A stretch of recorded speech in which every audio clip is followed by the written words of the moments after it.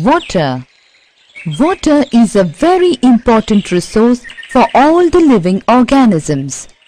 All the water on the earth makes up the hydrosphere. Our earth is the only planet having abundance of water. Therefore, our earth is known as a watery planet. Study at a glance.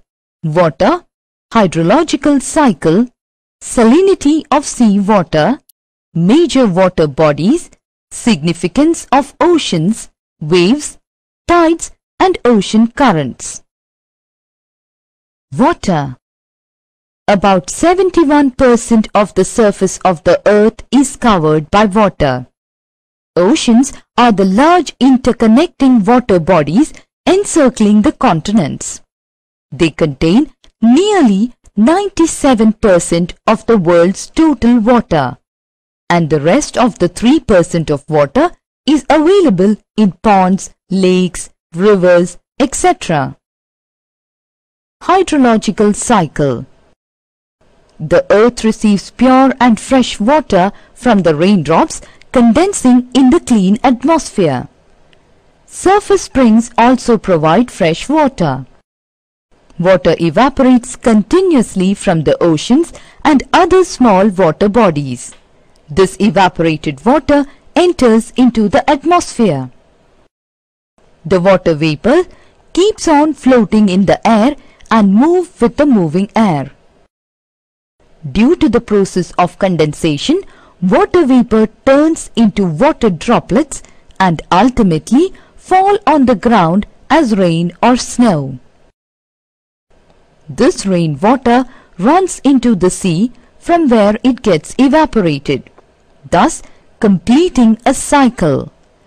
This is known as the hydrological cycle. Sea water. Although we live on land, yet we have a lot to do with the sea and oceans as they provide transport routes, modify climate and provide food and minerals. There are 3 types of movements in the sea water, viz. Waves, tides, currents. The movements in the sea water take place basically due to the following factors: the difference in the temperature of sea water, the difference in salinity of the seas, variation in the density of water, impact of the prevailing winds. Salinity of sea water.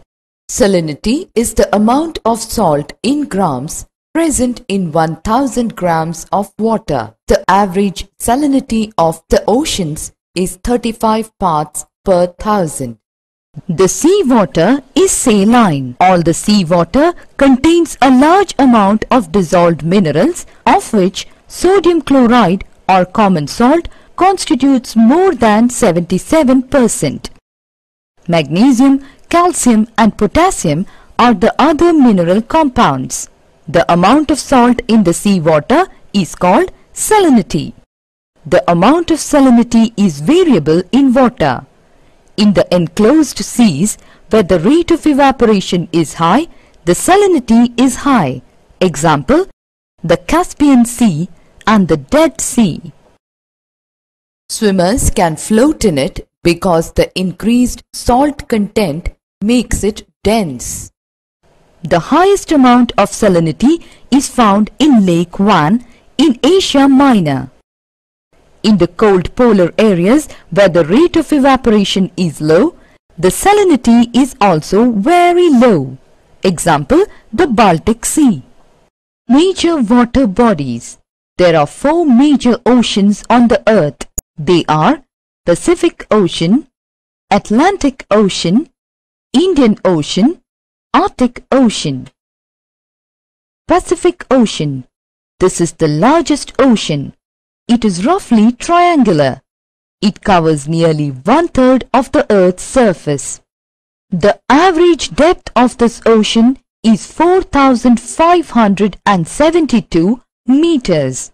But this is the deepest ocean, and the deepest point in this ocean is the Mariana Trench.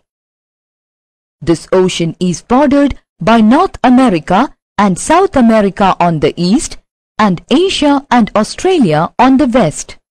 Pacific Ocean is dotted with over 20,000 islands and a large number of marginal seas.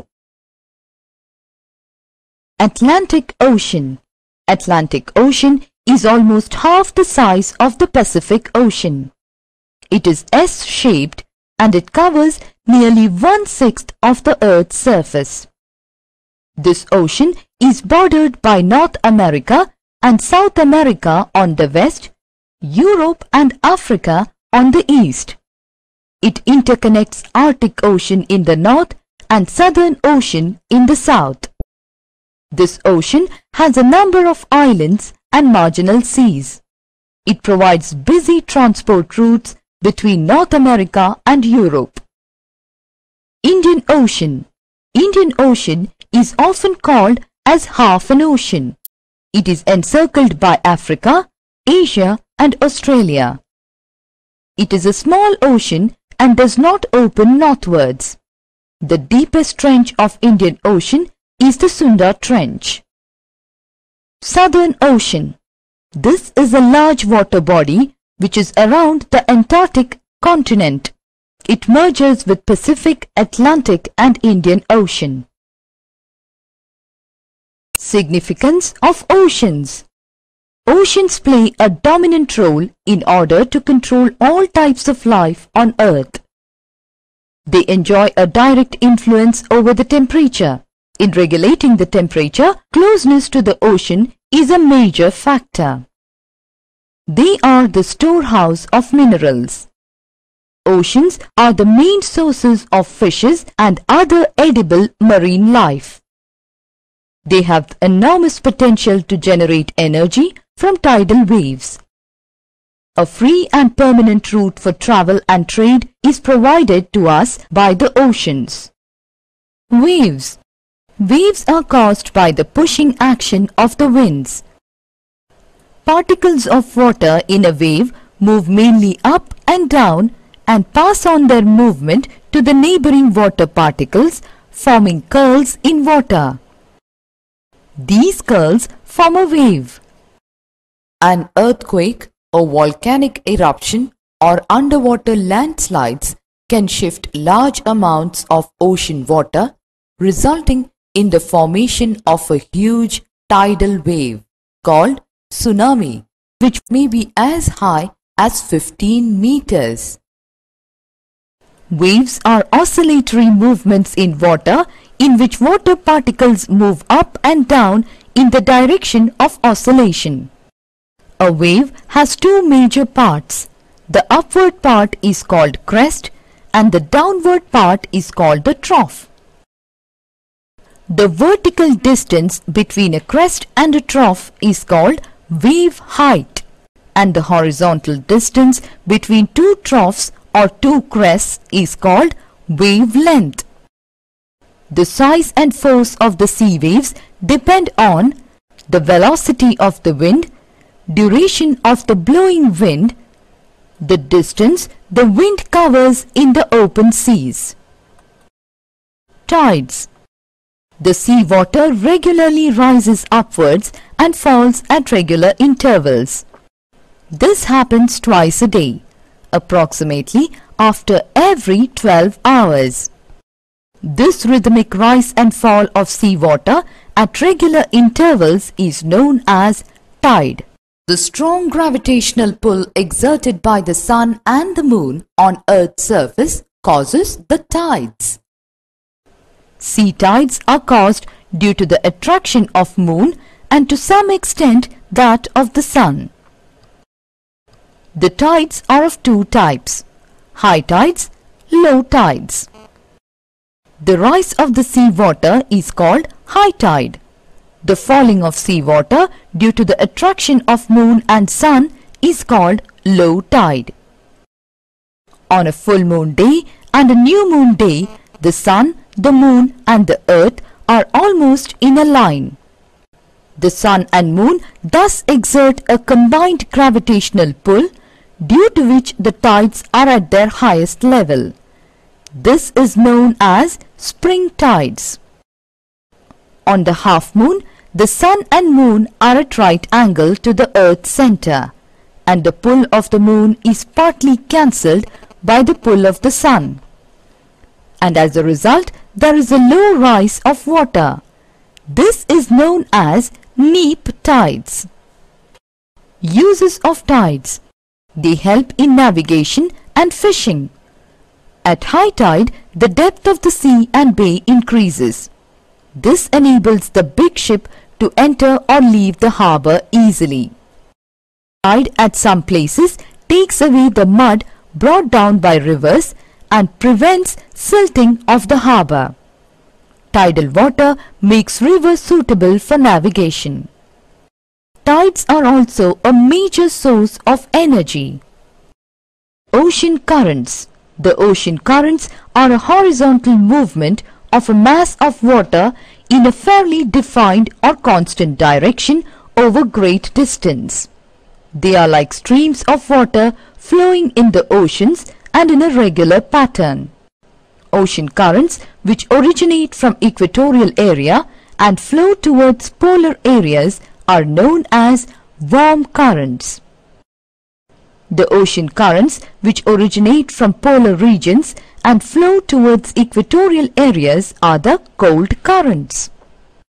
The ocean currents originate due to difference in density of sea water, the rotation of the earth, the planetary winds. The main characteristics of warm currents are the following. The temperature of the coastal areas goes up by warm currents. Warm currents help in navigation. Warm currents keep the port, even in the polar region, free from ice. Summary. The Earth is the only planet with water. The oceans contain 97% of the water resources and the rest of the 3% comes from lakes, rivers and ponds. The water which comes to us completes a cycle. It reaches us as raindrops which get drained into the seas and oceans, and from there on it gets evaporated only to be condensed again in the clean atmosphere. This cycle is called hydrological cycle. The sea water is saline due to the presence of a large amount of minerals, especially sodium chloride. The major water bodies are Pacific Ocean, Atlantic Ocean, Indian Ocean, Arctic Ocean and Southern Ocean.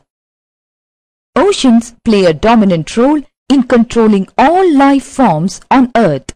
Seawater has three types of movements: waves, tides and ocean currents. Waves are oscillatory movements in which water particles move up and down. Tides are the rhythmic rise and fall of sea water at regular intervals.